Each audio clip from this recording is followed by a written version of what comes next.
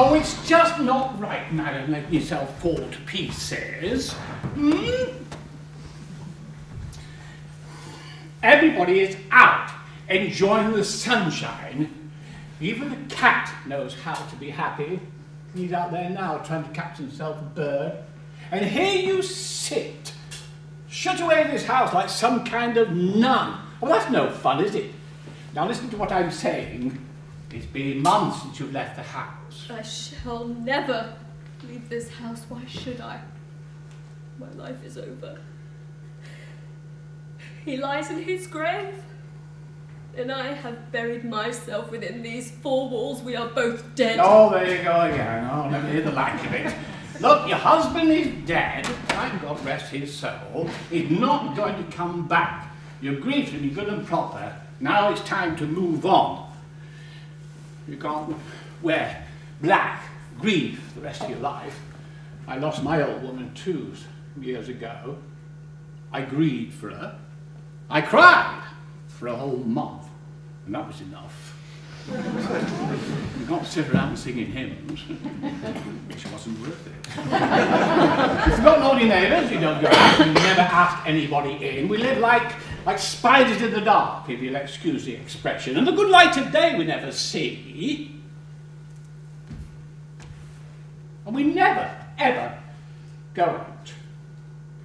It's a shame, madam. Can't you just go out for a bit? And it's all right. It would be fine if there was somebody worth going to see. The neighbourhood is just full of eligible young men. There's a regiment stationed to the next town. Oh, those good-looking officers. They're melting in mouth. And they have a dance every Friday afternoon, every Friday evening, and they have a concert every afternoon. Oh, madam, take a look at yourself. You're still a pretty young thing. You're still beautiful. You could just go out and enjoy life and just let your spirit live. Beauty won't last forever, you know. You wait till 10 short years are over. You wish you'd gone out after those officers, but it'll be too late. Do not speak of these things again. You know very well, since my husband died, life has lost all meaning. I may look like I'm alive, but I'm not. Do you understand? I swore I would wear black and shut myself up here until the day I die. Oh, that his departed soul may see how I love him. Oh, I know it's no secret to you he was often unjust to me, cruel. And he wasn't faithful. But I shall be faithful to the grave and prove to him how I can love. There in the beyond he'll find me the same as I was until his death. Oh, that's just a lot of talk. What's the sense of all these words? So rather go out for a walk in the garden, or let me harness up Toby and go and visit your neighbours. Oh, what is it, madam? Oh, I'm sorry. Oh, heaven's sake, what's the matter? Oh, he loved Toby so. Dear. Oh, he would ride all over the neighbourhood. Yes. And what a wonderful horseman he was. How fine he looked when he pulled at the reins with all his might. Oh, Toby. Oh, go and tell them in the stables to give Toby extra oats today. Oh, don't worry, madam, I will. Who's that? Oh, go and tell whoever it is I'm at home to no one. Yes, madam. You shall see what real love is, Nikolai. How I can love and forgive. My love will die only with me when my poor heart stops beating, and aren't you ashamed? I've been a good, faithful wife. I've imprisoned myself here, and I shall remain true until the day I die, and you, oh, I hope you're ashamed of yourself, my dear monster. You quarrelled with me. You cheated on me, you left me alone for weeks on end. Weeks? Oh, madam. Someone's asking for you. He says he can't wait. He insists on seeing you. And you told him since my husband's death I received no one? I told him, but he wouldn't listen. So suppose it's very important. And I said I received no one. Well, I said that, but he's a wild man. He swore and pushed past me to the room. He's in the dining room now. All right, tell him all right, show him in. Impudent. Oh, really? Nerve of some people. What can they want with me? Why don't they just leave me alone? Yes, maybe I should be a nun after all. There's a convent. Wonder what kind of nun I would make. You fool! You make too much noise! Stop trying to talk me out of here, idiot! Madam. I have the honour to introduce myself. I'm Gregory Stefanovich Smirnov, landowner and lieutenant of artillery, retired. I own a place over in the next county. Sorry to disturb you, but this is a matter of importance. What can I do for you? I had the honour of knowing your late husband, and as it happened, he owed me 2 IOUs amounting to some 1,200 rubles. Now, as I have a mortgage payment due tomorrow, I'm afraid I'm going to have to ask you to pay up, and I need the money today. 1,200. And for what did my husband owe you the money for? I sold him some oats. Oh, Luca. Don't forget to tell them in the stables to give Toby his extra oats.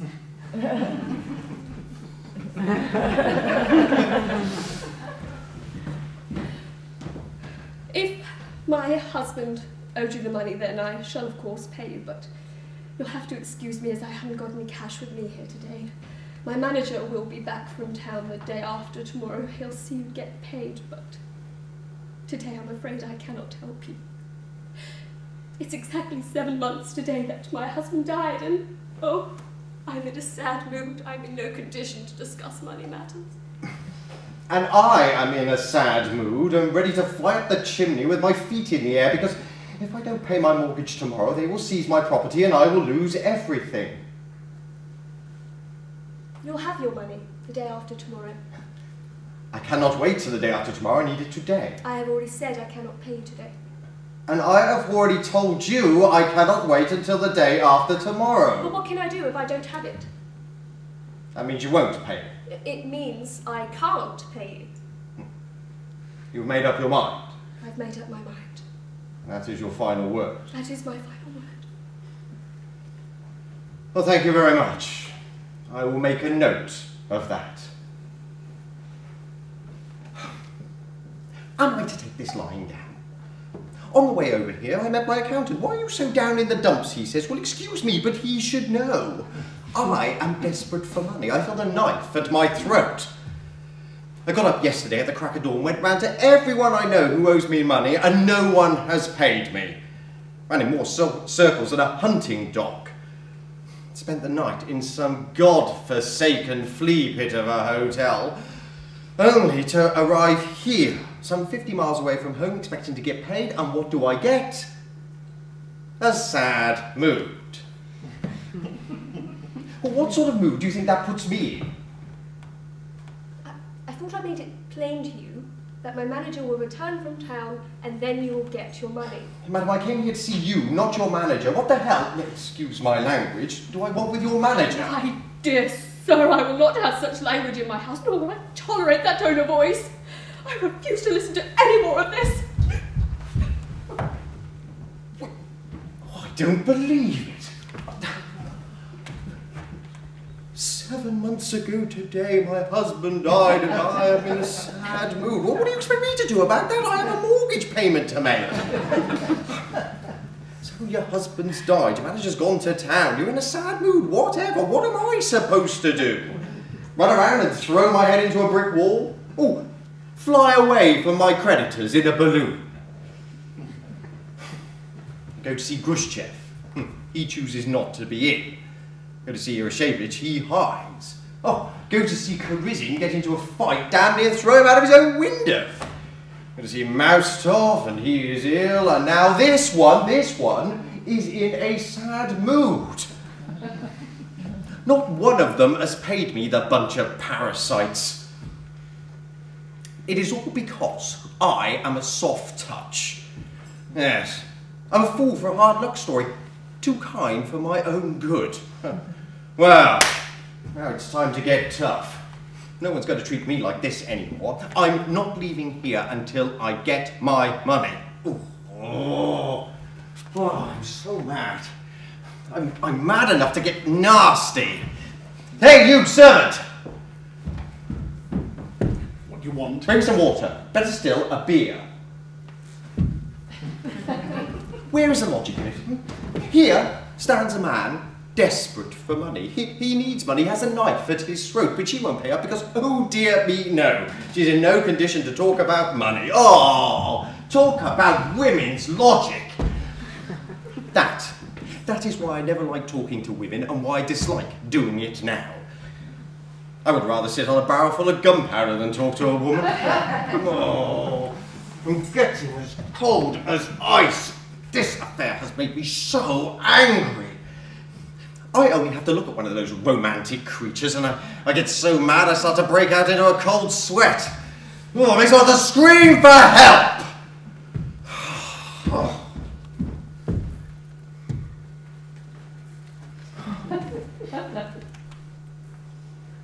Madam is sick and seeing nobody. Get out! Madam is sick and seeing nobody. Well, she doesn't have to see me. I'll stay right here until I get my money. Huh. If you are in a week, I'll stay here a week. If you're in a year, I'll stay here a year. As heaven is my witness, madam, I want my money. Your black dress and your dimples don't impress me. I've seen dimples before. Hey, Simeon! Simeon, untie the horses. We're not going anywhere, we're staying right here. And tell them in the stables to give my horses some oats. What? No, I'm staying right here. Simeon, the left horse, it's got the bridle twisted again. Stop and I'll show you how to wet. Simeon, wet. Oh, never mind. Oh, it's awful. Hottest day of the year, unbearable heat. No one's paying me my money. Didn't sleep at all last night, and now I have to put up with some widow and her moods. Oh! Got a headache now. I need a drink. That's what I need. I ought to have a drink. Servant! What now? Shot of vodka!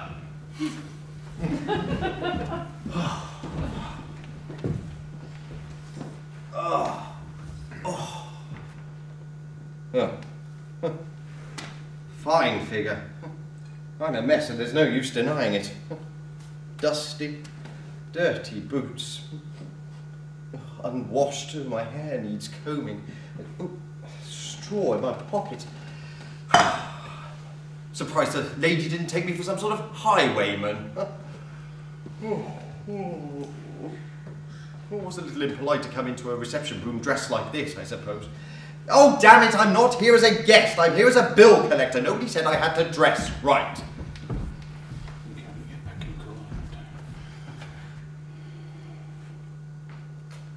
Take too many liberties, sir. What? Nothing. I was just... Who do you think you're talking to? Just shut up! Nice mess, this. This fellow's never going to leave. Oh, I am so mad. I'm so angry. I'm angry enough to blow up the world. I even feel ill now. Hey! Oi, you! Hey!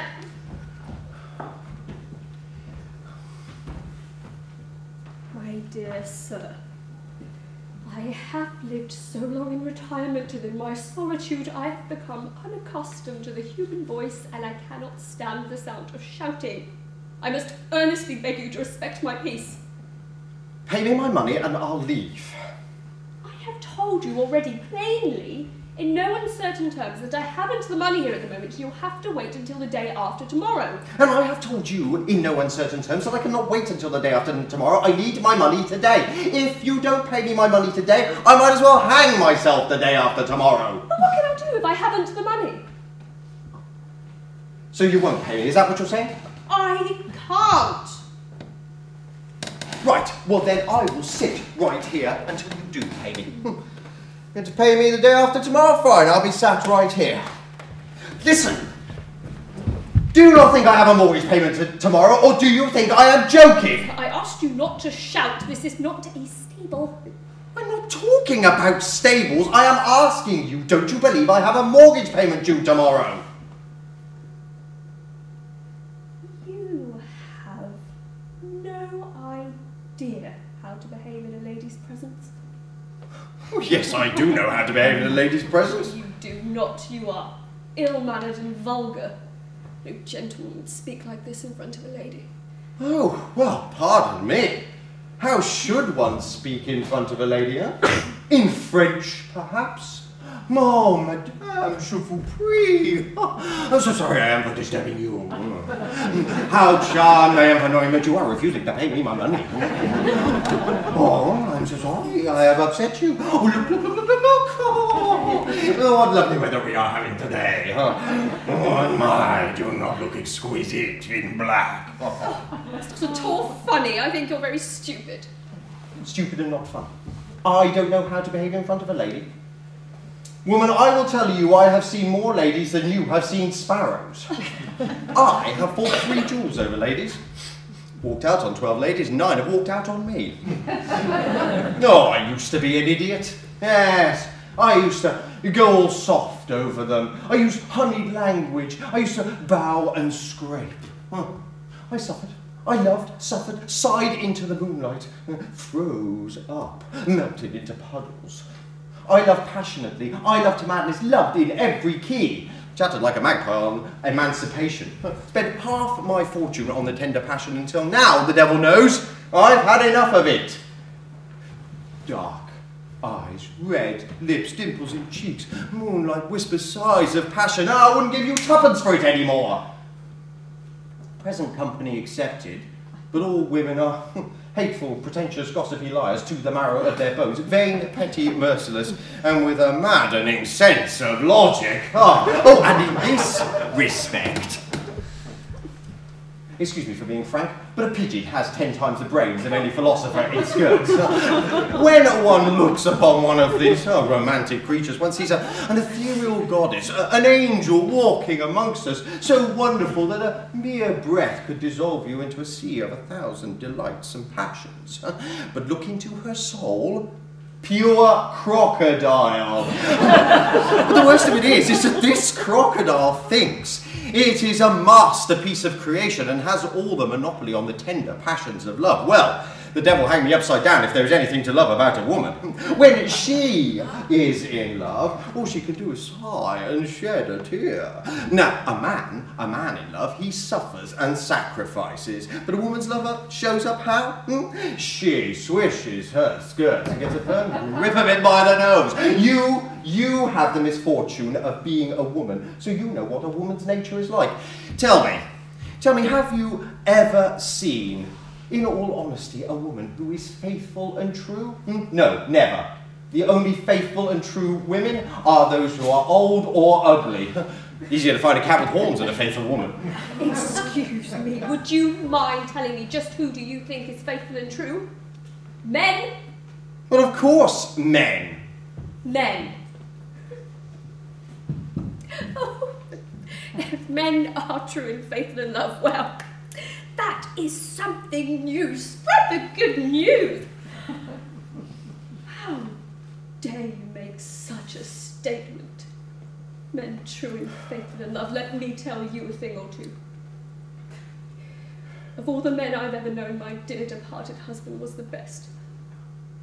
And I loved him passionately with all my soul, as only a young, sensitive woman could love.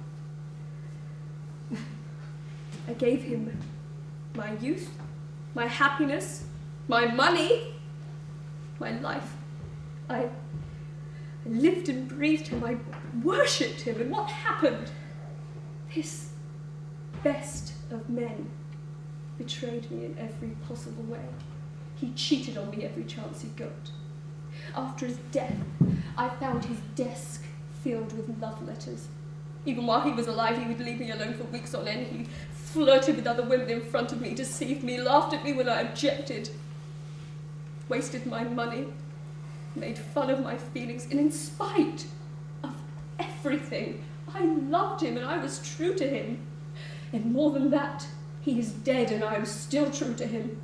I will be faithful to his memory. I have buried myself within these four walls and I shall mourn him forever. I shall wear black until the day I die. Oh, dear. Black. Don't make me laugh. What sort of an idiot do you think I am? What sort of fool do you take me for, huh? Oh, I know why you wear this Mardi Gras outfit and why you have buried yourself within these four walls. Oh, yes, because it's all so romantic, so mysterious, isn't it? You were waiting. You were waiting for a knight to come riding by the castle. Or some sentimental young schoolboy with a bad complexion. He will look up at the window and think to himself, ah, there dwells the mysterious Tamara, who for the love of her husband has buried herself within these four walls. Yes, I know all about your little games. Dare you suggest anything of the kind? You have buried yourself alive, but you have not forgotten how to powder your nose. Dare you? How dare you speak to me like this? Oh, don't yell at me. I'm not your manager, but I'm a man, not a woman. I'm used to calling a spade a spade. I am not yelling! It is you that are yelling. Please just go and leave me alone. Pay me my money and I will leave. I won't pay you any money. Oh, yes, you will. I don't care what you do. You won't get a single penny from me now. Please, go away. Madam, as I have had neither the pleasure of being your fiancé or your husband, so stop making scenes for my benefit. I don't like that.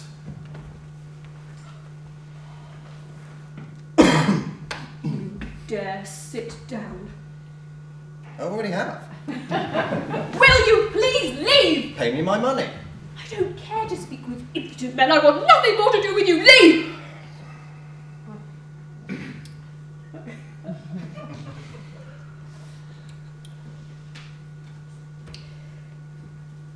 Still here? You haven't left? Nope. No? No. Very well.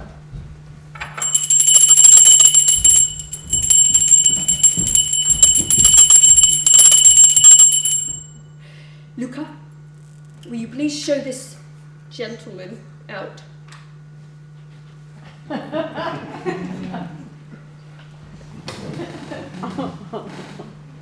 Please, sir, will you leave? The lady's asked you to leave. Who the devil do you think you're talking to? I will chop you to pieces! Oh, I know! Oh, I can't breathe!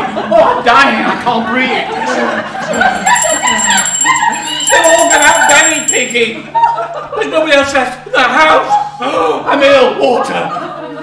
Leave! Get out! Kindly be a little more polite. Oh, you are vulgar. You're a vulgar bear. What did you call me? I said you're a bear. Bear. How dare you speak to me like that? I allow no one to speak to me like What that. of it?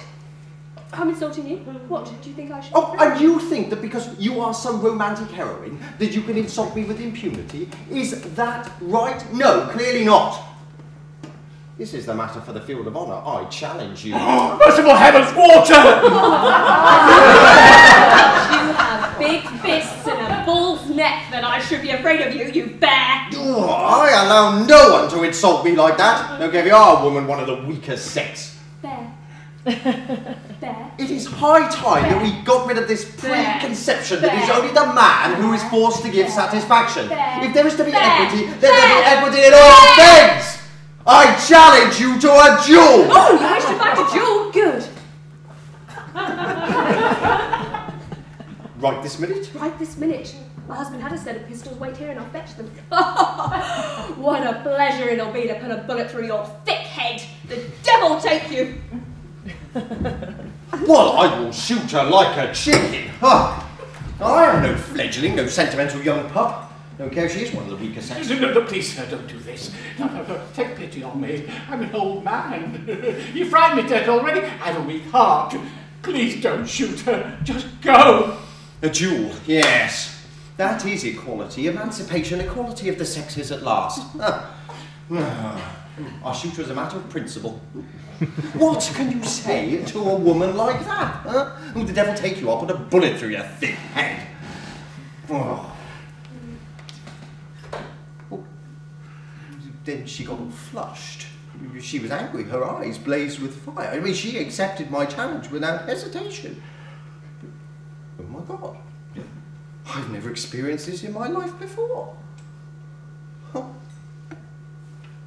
Well, that is a woman, yes, a real woman. Ah, I can understand her. Nothing wishy-washy about her, not one of your sentimental wallflowers, no, she's all flint and fire power. Ah, seems a shame to have to shoot a woman like that. Please, sir, just go, please go. Do you know, I like her. Isn't that strange? I actually like this woman. So she has dimples, but I still like her. I'm almost ready to tell her to forget all about the money and... No. I'm not angry anymore. What an astonishing woman. Right, here are the pistols. But before we have our duel, will you please show me how to use the damn things? I've never even touched them. Merciful heaven, I will get help. Why is it happening to us? Right, yes. Now, you see, there are several makes of weapon. There's the Mortimer. That's a special dueling pistol with percussion action. But what you have here are revolvers. Smith & Wesson with ejectors. Central sights, triple action. Fine pistols must have cost at least 90 rubles the pair. Now, this is the way you hold a revolver. Those eyes. Amazing eyes she has. A real spitfire. Like this? Yeah, yes, that's right. Now you pull the hammer back like this. Take aim. Put your head back a little. Now stretch your arm out like so. Now all you do is you put your finger on the trigger like that, and that's all there is to it. Now, the main thing is to remember to keep your cool. Take slow, careful aim. Don't rush, don't hurry your aim. And whatever you do, above all, don't let your hand shake. Right, well it isn't well to shoot inside, let's go into the garden. Yes, right. So we should go into the garden, but I have to warn you, I shall shoot into the air.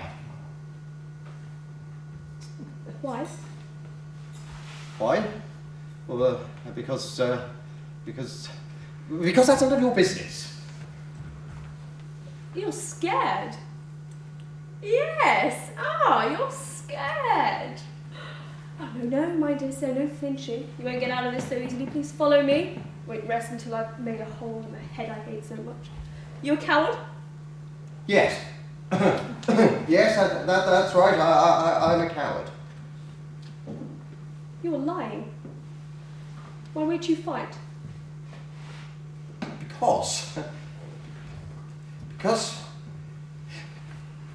Because I like you.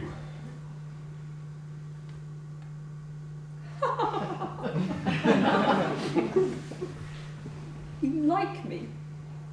He dares to tell me he likes me. You may leave, Mr. Smirnoff.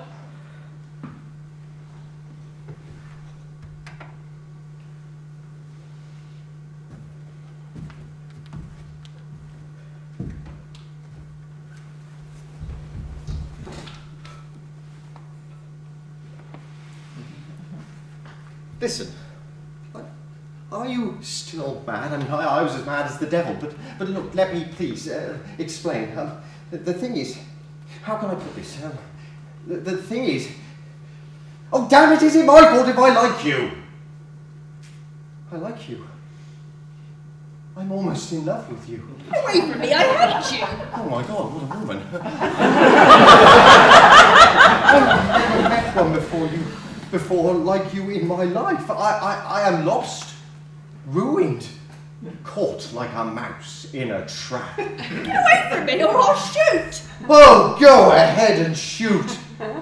You have no idea what it would be like to die from the sight of those beautiful eyes, to die from the revolver in this tiny velvet hand. I must be out of my mind. Consider and decide, for if I leave now, we shall never see each other again. Consider. Speak. I am a noble. I have a lot of land. I'm a respectable man from a respectable family. I have an income of at least 10,000 a year. I can put a bullet through a coin in the air at 20 paces. I have the finest horses you will ever see. Will you marry me? Marry you? I intend to shoot you on the field of honour. My mind is unclear. I can't understand. I've fallen in love like a schoolboy. I love you. I love you as I've never loved anyone before. 12 women I've walked out on and 9 have walked out on me, but none of them have I loved as I love you now. Look at me. Look at me. I am lost. I kneel at your feet like a fool and beg for your hand. For 5 years now I haven't been in love, and I swore I never would, but all of a sudden I am caught. I am head over heels and I'm asking you to marry me. I beg for your hand. Yes or no? Will you? No. No, fine. Wait, I didn't say anything. Well?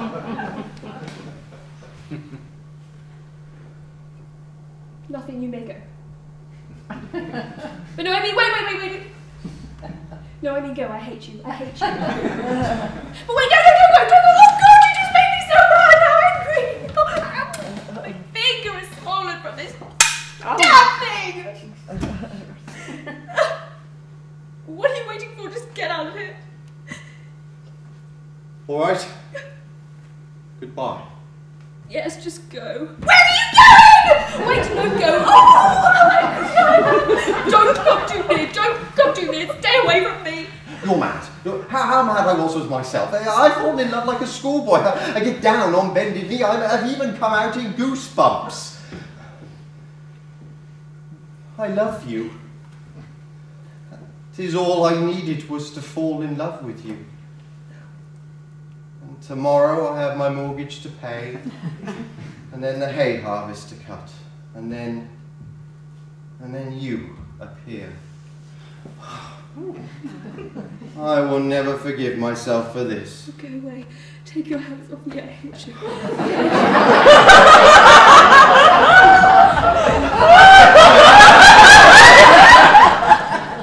Oh my God!